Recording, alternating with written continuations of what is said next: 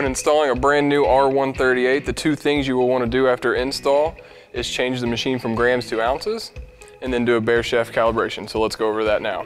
The first thing you'll do from the main screen is you'll want to hit dim and the magnifying plus sign at the same time.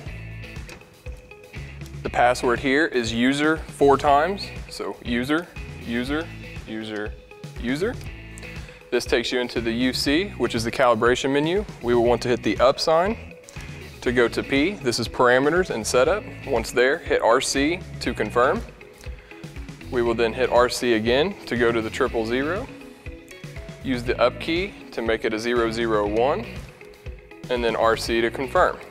You have then just now taken it from grams to ounces. Once done there, you'll hit the stop sign. It takes you back to UC, so we're on the calibration menu.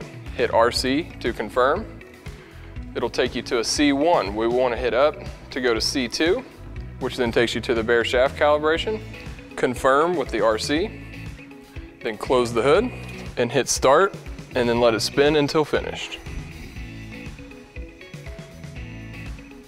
Once the machine is done spinning, you'll lift the hood back up, hit RC to confirm, and then hit stop to back out to the main menu. You've just successfully converted the machine from grams to ounces, calibrated the bare shaft, and the machine is now ready for use.